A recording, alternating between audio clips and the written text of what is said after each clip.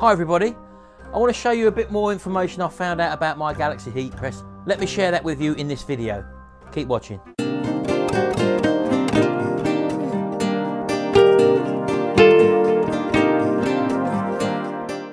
Right, as you know, I've had my Galaxy heat press now for my mug sublimation business probably for about 2 weeks now, and when I got this mug press it didn't have any instructions because it was just, I got a pre-production version, so to speak, and I think there's been a few little tweaks along the way.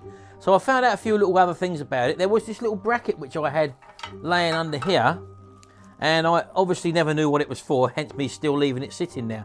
And the supplier actually watched my video and told me what that was, so I'm just going to share that with you now as to what this bracket is. Let's have a little quick look. This little bracket is a little stay to keep the mug from sliding right the way through, and it actually fits on either side of the mug press, and all you do is you get this little bracket, hold it over there and screw it into the available hole. As I say, it's got one of these on either side, and that just holds it in place there.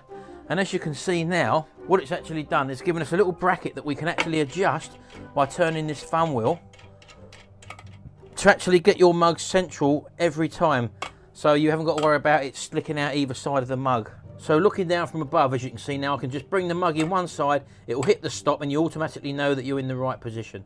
So I never knew, as I say, what that was, and that is fully adjustable as well, as I say, look. And what I've also found out as well is that these elements, as you know, which are held on by these 4 screws here, and underneath the back, as I've showed you in my last video, there's a little plug you pull out. You actually can remove this whole actual element, and what Subliblanks are actually doing is actually supplying 3 different size heating elements that you can install in this actual machine, which is great. So the one that comes standard is for the standard 11-ounce coffee mug, which are basically these types of mugs. These are the only ones I ever print on, so that's the only one I use. But now what I've got is the facility, if I want to buy the other 2 elements that come with these. One's going to be a 6-ounce one, that's like the little kiddies mugs, and then you've got the larger, the 14-ounce mug, which is obviously a lot bigger mug. I haven't seen one of them personally myself, but I know the 6-ounce ones. And they all go in this machine, and it's just a matter of undoing these 4 nuts here, and undoing the socket at the back for the electrical connection. There's no tools needed to do that, you can do that by hand. And then you just insert the new mug and reconnect the connector up, and hey presto, you've got a multi-tool heat press, mug press for 3 different types of standard, the straight coffee mugs. So that's ideal. I didn't know that, as I say, because I didn't have no instructions. I was unaware of that, and I was also unaware of what that little bracket was. So I've got that. Now, what I'm going to do now is just to print a few more mugs. I'm trying this new paper which Subliblanks sent to me, and I'm still using my original printer, but this is the cut to length paper. As you can see, it's all cut to the actual correct size. And if I just hold it up for you, I don't know if you can actually see that at all. It's called Dye Sub Magic. Now, Subliblanks apparently have been using this themselves. My paper I use is a different brand, and don't forget, when I started printing with the press in the first tutorial, I had a little issue because I didn't know whether the mug was too loose in the press or the times needed changing. So it's the same with any press really. You have to play about with the if you're using different materials than what Subliblanks was using, as I was using a totally different transfer paper. You may have, and I wasn't sure about the actual thumb wheel as well. You know, you've got to find the happy medium. The settings which they give you are they're saying 180 degrees C for 135 seconds. Now, for my paper I was using, it didn't quite work like that, as I say. Plus, I had to increase the pressure a little bit. So I'm playing about now with different paper again, and I'm going to try and see what results we get there. I had that, if you remember, on the first mug I pressed, I had the very faint. It went a bit faint on the actual edge of the actual printed mug, so then I increased the pressure for the second mug. Someone actually accused me of cheating, printing 2 mugs. That wasn't the case. I don't do that. I don't risk my reputation like that at all. But someone actually thought that I actually printed 2 mugs and was trying to pull the wool over people's eyes. I show you exactly what I do. This is my home business. I've done it for 10 years, and all I can do is show you what I do, and this is what I'm doing. I'm on the learning curve with you now with this new mug press, and I'm trying this paper for the first time. I've not used this yet at all. I've just opened the packet, and I've just changed my printer settings in the Power Driver software, which is the software which I use for my inks that I use, my sublimation inks for this gel printer, which is the Ricoh printer. My one is the 3300N, which I think now is not made anymore, and I think they do the 3100 now. The GX, is it the GS 3100? I can't think of what it was. Anyway, that's you'll see that in a couple of my other videos or whatever. But yeah, we're going to try and print a couple of mugs now. And another thing I want to try as well, when I did print my last lot of mugs, I'd done one directly after the other. Now that's not something I would necessarily always do. As I said, I was just going by the instructions that I was given for this new mug press. What I would normally do would let the heat press come up to temperature first, and then I would put the mug in. Then the mug would cool the heat press down, and I would let it come up and then start the timer. They said that you don't do none of that, so I didn't do that. But what I probably should have done was waited between pressing the two mugs until the mug press did reach up to temperature again. Because when I took the mug out of the hot press, the temperature obviously slight bit down, and I put a cold mug straight back in there, which would have made it dive down a little bit deeper. So let's start again now, and let's try now with this new paper. I've printed off 3 single images, which I'm going to actually print on these 3 single mugs here. So I'm just going to turn the heat press back on again. And don't forget, with your dye sub paper or any sublimation paper, although you can see on the back of this one, this has got the writing on the back, so you know which is the printable side. A lot of papers, sublimation papers, don't have any writing or markings on the back of them at all. So when you look, you've got to look pretty close and in good light to see one side is really crystal white, and that is your printable side. Normally, depending what printers you're using, with these Ricoh printers, the printed side, which you're going to print on, actually goes face down in these printers. And if I just show you inside my printer, which I normally use the A4 transfer paper, as I say, this is my normal transfer paper, which you won't be able to see the difference there. I can because of the light in the room, but there's no printing on either side of that, and it's only that I know what size it is. So this is what I'm normally using. So as you can see, all I've actually done there is decrease the size of the tray by adjusting the actual tray. You can adjust it with both width and height there by pulling this lever out, and as you can see, it opens and closes up to that new size like that. And then just bring that little carrier down to snugly fit into the new paper like that. And then you would go into your power driver software, which when you press your, let's show you, if you go up into your Coral Draw, if you've got the same as me, you'd press your print button. You then get your power driver software, which is obviously there, and then you go to properties, and then your paper size. If you want to add a new paper size, you just click the plus like that, and then you've got this box up where you can either have it in English in inches or metric imperial. I use metric imperial, and then all you basically do then is get a tape measure, measure the actual size of these sheets, and then put that information in there, and then give it a name, whatever you want to call it, and then click add form. Once you add the form, I'm going to cancel that one. I've put this in as a test one. So your paper size for this paper now will be called the test paper. Normally when I've got this, it's set for A4, as you can probably see there. So that's just to show you on the standard settings for how you change the settings in the power driver software for the new paper size. So I'm just going to shut this up now. As we say, we don't need this open anymore. Right, okay, so Subliblanks recommend 185 degrees C. I've just upped it to 190. It's still not the 200, which I was already using beforehand, but I put it to 190. And I've actually raised the time from 135 seconds to 150 seconds. So it's still half a minute less than what I was actually using before, but I've increased the time from 135 to 150 seconds. So all we're going to do now then is to just get our mug wraps. And as I say, these are actually cut to size, so to speak. So I'm just going to wrap these around and put this on the mug. Now again, because you're dealing with straight edges, it should be a lot easier to line up. Take a bit more time than I'm doing, as I say, because I'm just showing you at the end of the day. But get our heat tape and just tape on to the mug like that. A couple of bits of heat tape just to go around now. And now, as I said, we've got that mug stop in there now. So all I'll do is I'll push this in there till it stops. Let me get that measured up first, because I moved it, didn't I? Right, there we go. So that's in the middle now. And all I'll do now is just close this up around the mug. and it starts counting down. I'm just going to make sure we've got a bit of pressure on there like that. And we're just going to count down now from our 150 seconds down to 0. I'll take the mug out, but in that time I'm just going to wrap this second one up as well.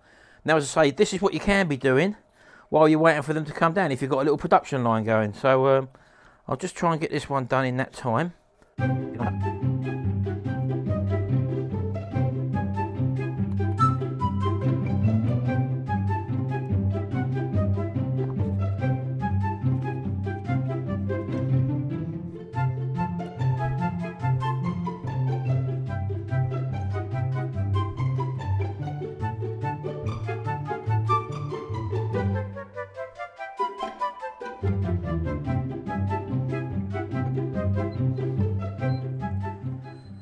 Right, there we go. Time is up. I'm just going to take this out, and as you can see, the temperature is 183 still. So it's retaining its temperature a lot better. I'm just going to put that to one side for a minute. And this one now, again, before, so I put it in when it was down to about 165, and I shouldn't have probably done that. But you learn by your mistakes. First time I've used this press, and I was using other people's instructions. So I'm going to try this one now. Put this one in. Again, I can just push it straight in, up to the stop, and then bring the handle open, and we're starting counting down again now from 150 seconds, and then we was up to 190 degrees C temperature. So that's this one here. Let's see if I can undo that.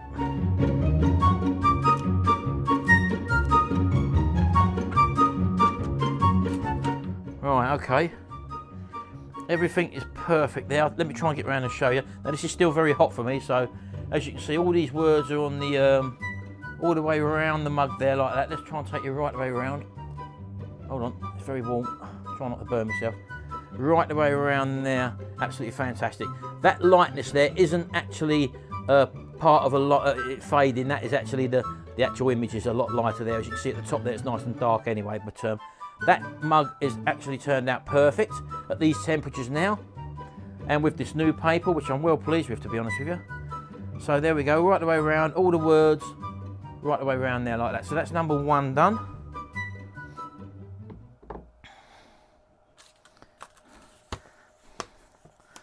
And that is the remainder of the paper that's left from the transfer graphic. As you can see there, the middle part of it is lighter anyway, and it did get lighter towards the end there. So that's not a problem with the actual transference of the colour.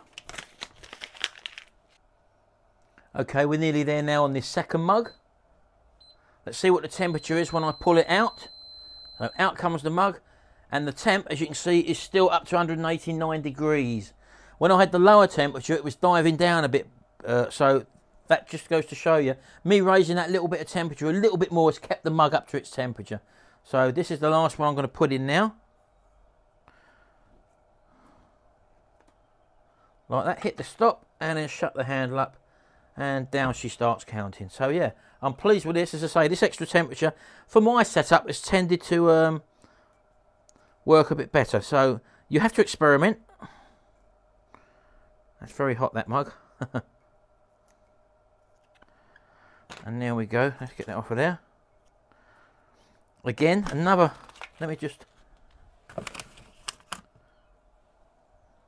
go all the way around this mug. Now again, this is a mug for a customer, and whether you can see or not there, I'm going to try and hold it all the way around there, right round to the edges there. As you can see, everything is uniform, one colour, and I was even able to go right to the bottom of the mug on this one, as you can probably see there, look. And that is a real extremity of the mug. Let me go right the way around, hold on. Right round to the other side there, everything is absolutely perfect. So yeah, as I say, someone left a comment that perhaps I was trying to pull the wool over people's eyes, but I've got no need to do that at the end of the day. You can see the results here now, the lovely glossy finish there. Okay, it might be a little bit wonky. That's me just rushing to get it done on camera though. But that's number 2 mug. So yeah, I mean, you will waste a few mugs, but these are the mugs that we've got in our cupboard.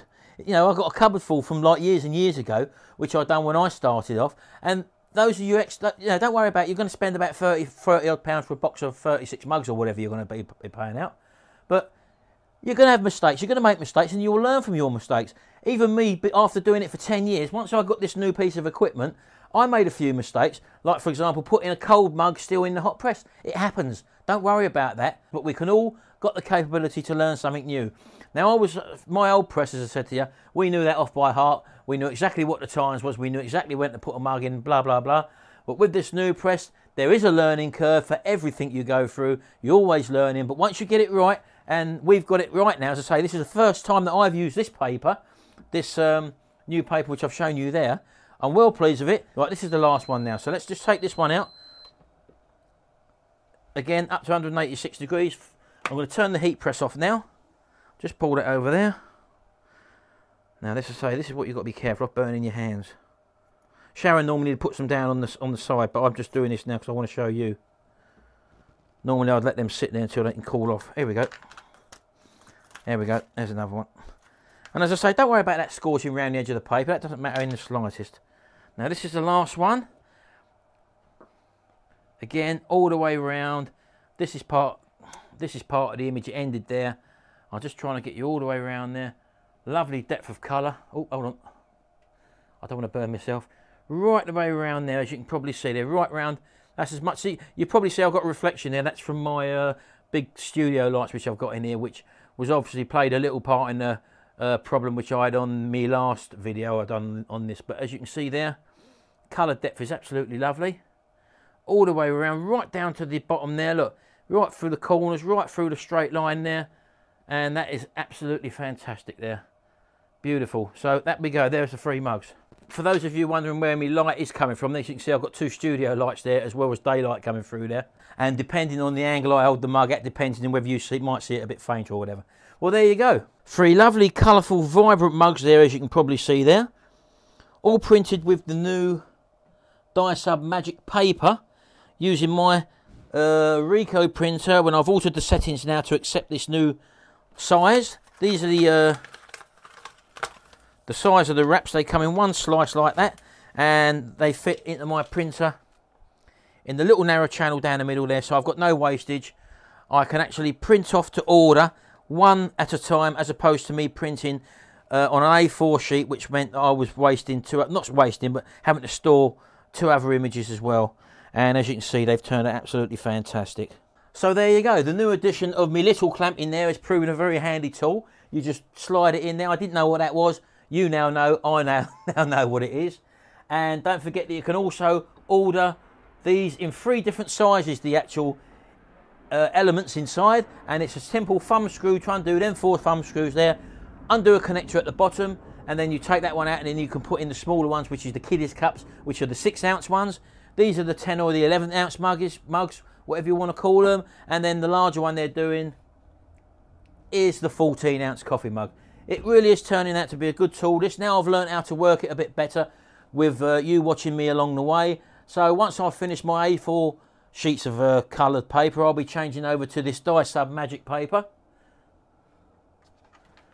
And it does benefit, as I said to you, by having the printing on the back. If your eyes are not too clever and you don't know which is the printable side, there's no mistake in it, because the unprintable side has got writing on the back of it. And that goes face down in your Ricoh printer, and then all you're doing then is printing off as you need them, 1 template at a time. So there you go. That's our Galaxy mug press. I hope this little video there was a little bit interesting for you. If you're thinking about starting a mug press business, do check out my training DVD on mug printing, and also take a look at the Sublime Blanks website, where they'll be selling this in the UK. And I understand there are suppliers spreading out across the world now for this mug press, and also the heat press. It's part of a range which they're coming out with now.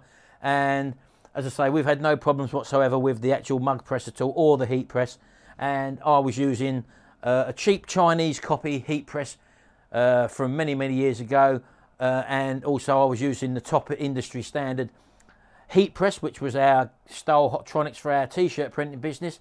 And I've now changed over to this new equipment, and I'm hoping it's going to give me many more years of service. And one more thing as well, which I found out very useful, and I've had feedback from other people who have actually contacted me via the comments or private messaging me on YouTube, is that they're very surprised on how cooperative Sublime Blanks are when you phone them up and get asked for information about either the presses or their equipment.